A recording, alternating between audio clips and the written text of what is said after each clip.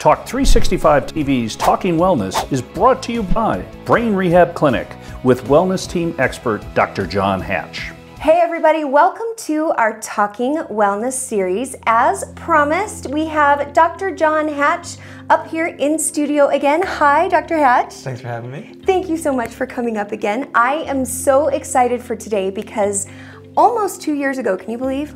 Almost 2 years ago, you came up here. It was the first chance I had to meet you.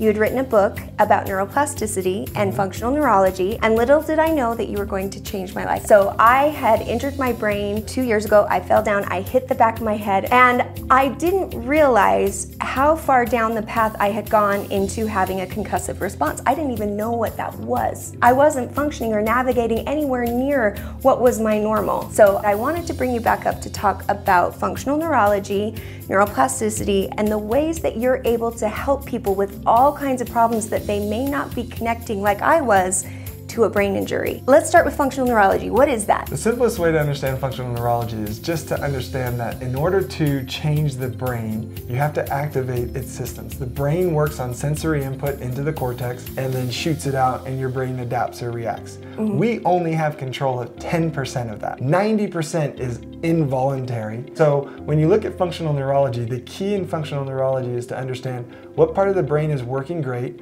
what part isn't working, and is the connecting pathways functioning or not? I think that 10% versus 90% is such an interesting fact about functional neurology because you don't realize how much brain power it takes to do things like breathe or grow your hair, grow your nails. I loved you mentioned in a presentation you were doing, and you're like, you don't think about, ooh, my nail, I want it to grow a little more to the right, or I want this acne to go away. It's so fascinating to me, and I've had my eyes open so wide as to why so many people are struggling and they can't find answers because no pill, no supplement, no diet is going to change the brain. You have to rehab the brain through exercises. So let's talk a little bit about neuroplasticity, what that is, what it means, and then how we get it. Okay. And neuroplasticity, it's neuro meaning the brain, and plastic meaning it's moldable and changeable, and you can literally connect different pathways. I mean, for some people, they can't do a finger tap, but neuroplasticity is the ability to train the brain to learn it so you can do it without it. It's kind of like piano playing. It's kind of like learning a language.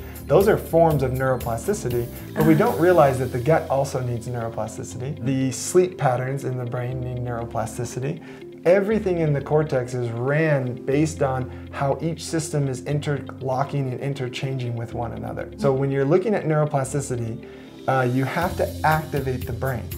Again, medication goes to a certain area of the brain. They're trying to hit receptors, but there still needs activation to connect pathways together. And that's what neuroplasticity is all about. The ability to connect one system to another system so you can have a better outcome in that system. We were talking earlier about research showing through video of the brain that the neurons, it will repair itself. The neurons will go around a dead neuron and find the other one. But again, supplements, diet, willpower, meditation, therapy, none of those things are going to make that happen. It takes the exercises to ignite that area of the brain that is not functioning correctly and to make those connections happen so then you can function right and you can then implement what you're learning from meditation or from spirituality or from your therapist that is advising you to do. Let's talk a little bit about people, what they're suffering with, and then how it relates to brain problems. Yeah, and you said it best. You said the brain repairs itself. A lot of times I hear people, it can heal. Well, if I could heal or will myself, I don't think I would be bald. I think I would have hair. Right. Again, you can't will yourself to certain limitations that the brain has, whether it be genetic, but again, genes are expressed or not expressed or dormanted via activation of the brain. So when you look at genetic imbalances, when you look at neurological imbalances, disorders, and especially the whole autistic spectrum disorder, the anxiety, bipolar, schizophrenia, the psychosomatic or psychological imbalances, again, their 10% can't override the 90%. Now, does the 10% influence the 90%? Absolutely. It does every day, all day. And so the more positive we are, the better, yes. But there's other pathways that have to be running all the time that make it so much easier to be positive. Yeah. It's so much easier to not be in a stressful state because people think stress and they think psychological. Oh, I'm not stressed, I'm fine. But they forget that The gut can have stress, the joints can have stress, the sleep creates stress response. All of these different functions that create stress, and again, no amount of supplementation or medication or diet changes is going to create the plasticity unless you connect neuron to neuron via activation. Talk about the time and the timeline for neuroplasticity. And that's a hard thing for people. People want it changed. Most people want it changed and they change now. And that's why it's hard for people to lose weight because they have to diet as long as they do or exercise as long as they do. I feel really bad for those that have dieted a year and exercised a year and no change. That always tells me that's a brain. Every single time, because you're doing what it takes. Neurologically, it should happen unless the brain is protecting it from something. Remember, the first law of nature is survival. The brain will do everything it can to survive.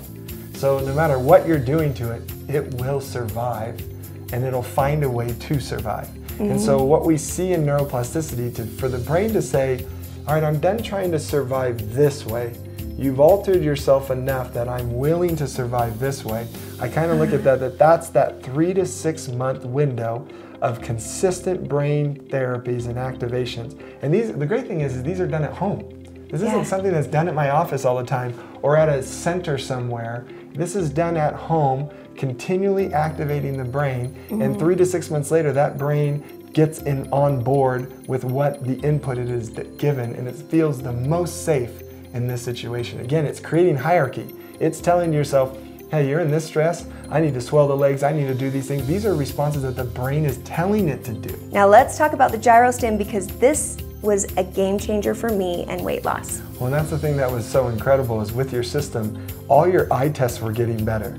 The one test that wasn't improving at the level we wanted was your balance scores. You still had a posterior center of pressure that makes you feel in a constant tactile stress response. No matter what you're doing and then try to sleep, you're still in a tactile response. By looking at that balance, and once we got the Gyrostim and we started pitching you forward and activating the correct canals in the correct sequence, we were able to literally bring your posture back to neutral, stabilize your system, and your brain was no longer in a stress response, and then you watch the weight just go whoop.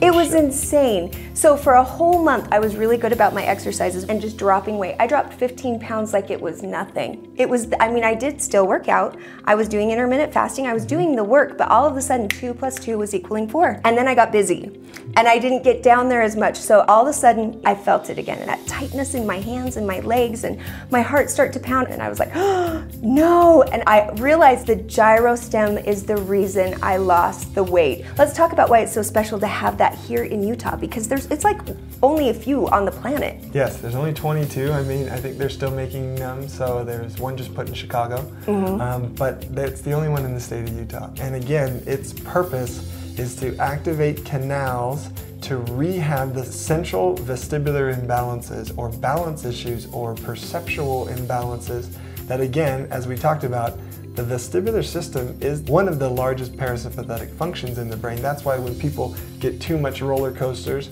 or feel uneasy, they vomit, right? And again, it's one of the major pathways that run while you're sleeping. There's only a few pathways that are running while you're sleeping. The other one's dormant so that you can sleep. The vestibular system is constant. It's so important because it's the only thing constantly fighting gravity.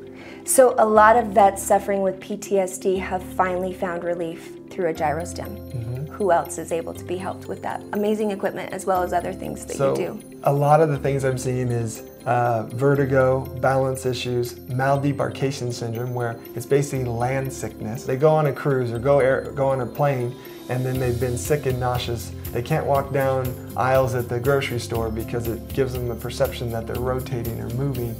These types of things are very helpful, especially post-concussion syndrome. All head trauma has a rotational vestibular breakdown. So without the rehab of the Gyrostim or the vestibular system, you're never going to get the outcome that you seek with a type of head trauma that you're dealing with. To get that final, some people will come in even years after a head trauma and done all this therapy, and they're still suffering just a little.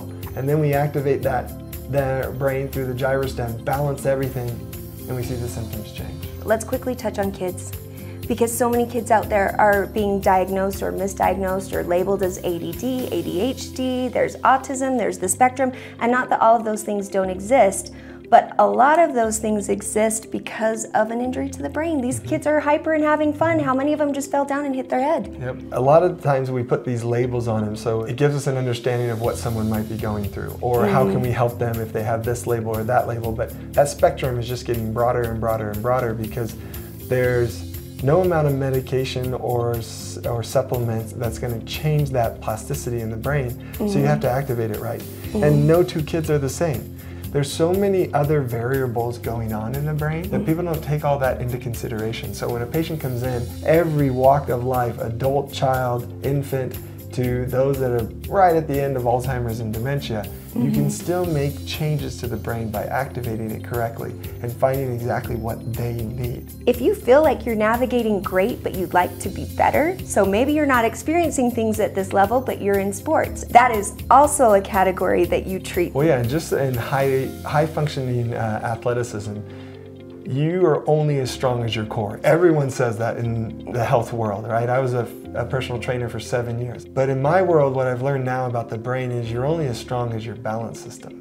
So the stronger your balance system is, the faster you go. If you have a posterior center pressure, and maybe you don't have sleep issues and don't have anxiety, you also can't run as fast. In order to run, you have to get your brain to lean forward. But if your brain doesn't like to lean forward, you actually won't run faster.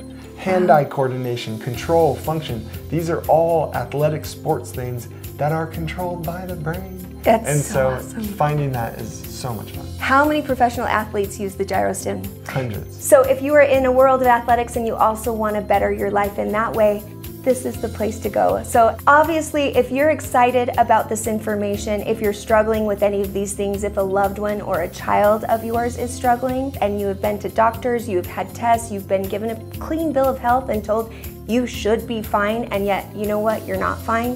Whatever stage you're in, give them a call, set up an appointment. There is a number of webinars and information that you can find both on your website and on ours and on our Facebook page that you can get more information, or give them a call and get down there and just get in and see what's going on, because trust me, they will have the answer, which is the best feeling. It is. So Dr. Hatch, thanks for coming up again. You're welcome. Always a pleasure. Always. Don't go anywhere. We'll be right back on Talk365 TV right after this.